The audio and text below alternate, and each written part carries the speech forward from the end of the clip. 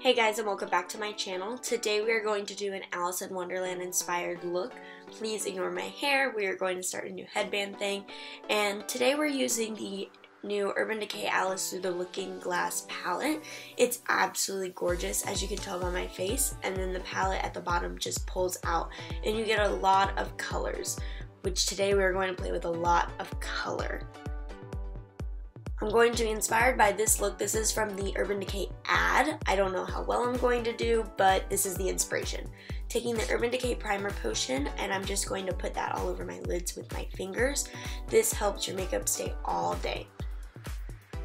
Then taking the RCMA No Color Powder with the e.l.f. Blush Brush, I'm just going to set that primer so that my eyeshadows will blend easily and they don't stick to creams. Then taking the Alice in Wonderland palette in the color Dormouse and a Sigma E40 brush, we're just going to blend this in the crease. It is a really nice matte transition shade.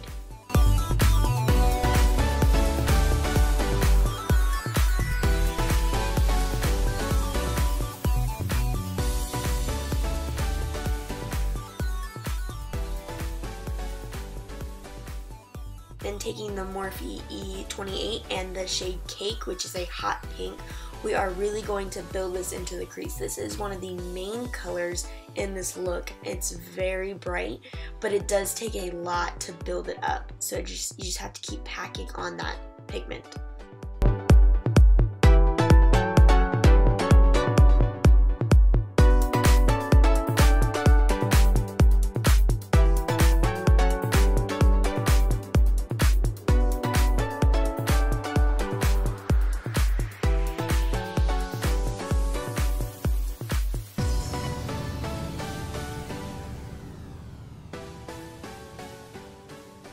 Then taking a MAC 242 and the shade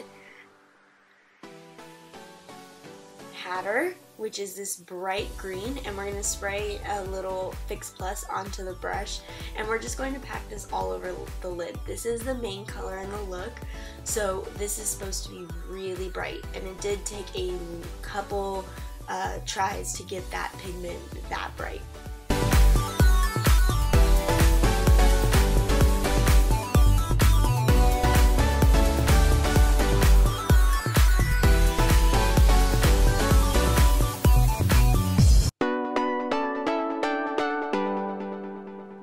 Taking a Morphe 330 and the shade Gone Mad, which is a darker purple.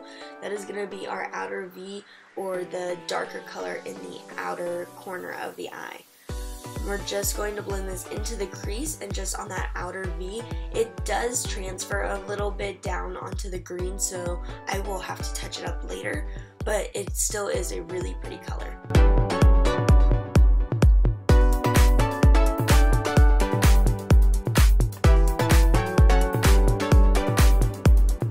Now we're just going to wipe away the excess that fell onto my face, and then we're going to start on the face. Taking the Urban Decay B6 spray, we're just going to prime our face, and then taking the Benefit Porefessional, which blurs pores, I'm just going to put that on the places that get the most pores. Then taking the Becca Backlight primer, we're going to prime the rest of the face.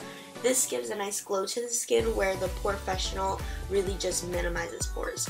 Taking the Dior Airflash, and you've seen me use this before, but I sprayed it directly onto my face.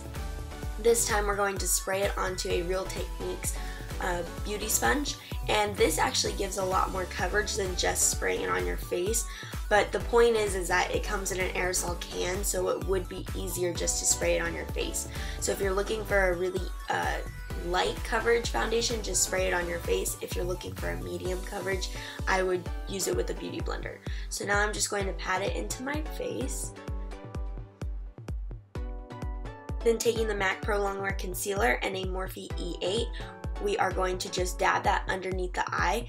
This concealer is thick. If you have any dark circles, any lines under your eyes, anything, it is going to cover it. The only thing is, for me personally, as I'm looking back onto this tutorial, it does look a little cakey, and I wish I would have used a different concealer, but I think I do go in and blend it out with a beauty sponge. But first we're going to take the Wet n Wild Illui-naughty highlighting concealer pen, and we are just going to highlight with that, and then we're going to buff everything out with the Real Technique sponge. This gets rid of a lot of excess concealer because that did cake up. Then taking the RCMA No Color Powder and a Morphe E3, we are just going to tap that underneath the eyes, and we're really going to get in there so it doesn't cake up throughout the day.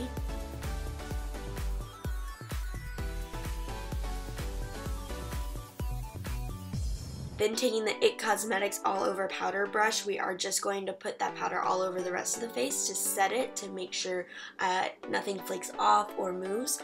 Then taking a Sigma E30 and the color Hatter, we are going to draw this color on pretty much the whole eye. Like I said, I really wanted the green to be prominent in the eye. And if you look at the picture, she does have the green on the under eyes. I just don't think it was as much as I put in, but I still love it. Then taking the shade Gone Mad, which was that dark purple, we're just going to put this on the outer portion to make it look like liner, which I really like the way this turned out. Then taking a small flat Morphe brush and the color Lily, which is a iridescent white. If you look at it, it's white, and then if you turn another way, it's pink. I'm just going to highlight my brow bone with this. I really like this color. It's one of my favorites. And I did go ahead and highlight the inner corner. Then taking the Makeup Forever Aqua Eyes stick in black, I'm just going to line my under eyes. If you could see, I'm pulling down my face with a Real Techniques blending sponge. This really helps with not getting wrinkles, because if you're pulling at your skin, it's going to cause wrinkles. And this is the finished eye look, completely finished.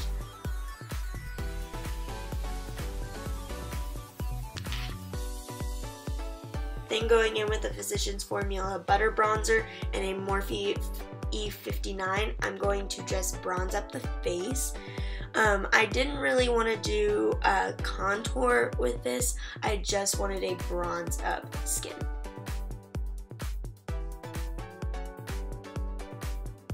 This bronzer is very light, so it did take a while to build up to my liking.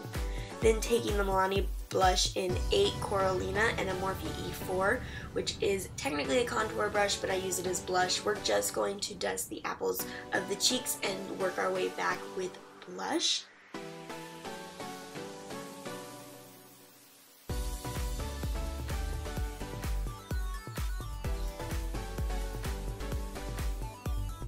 Then taking this beautiful Jefree Star Highlight in Mint Condition. I know it's not like a regular highlight, but I really wanted something weird. We're going to be taking a Morphe 510 brush, and we're just going to highlight those cheeks. And I mean, come on, you can't tell me that doesn't look pretty. It's absolutely gorgeous. It might be a little weird, but absolutely gorgeous.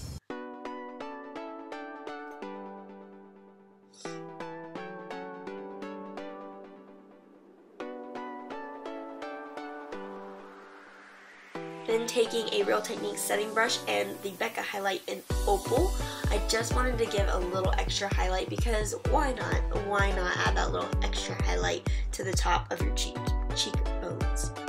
Then taking the Stila liquid eyeliner in black, we are just going to do the basic wing like I always do. I really want to do a wing with this one. There's some looks I don't like wings with, but this one was just weird and bold, and I just want to do a really nice wing.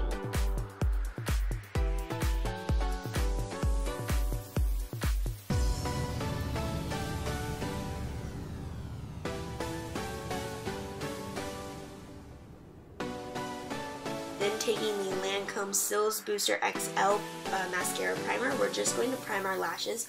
Primer really gives your lashes a more voluminous look.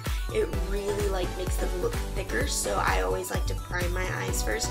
Well, not all the time, but some of the time.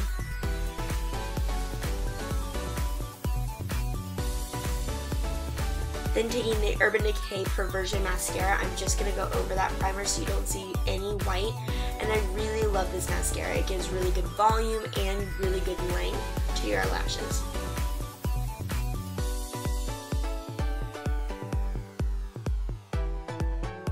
Then we're going to take on a MAC Fix Plus. We're just going to spray the face and set it.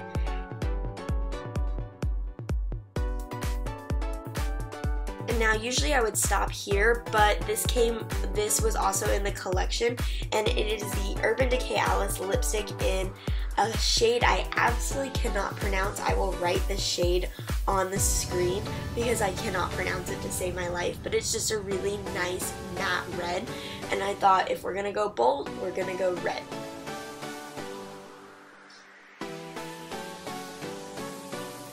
And that is the final look. I just wanted to thank everyone for watching, and if you want to see anything, please let me know in the comments. I'm looking for any requests to do any types of videos, and I will see you guys next time. Thank you so much. Bye.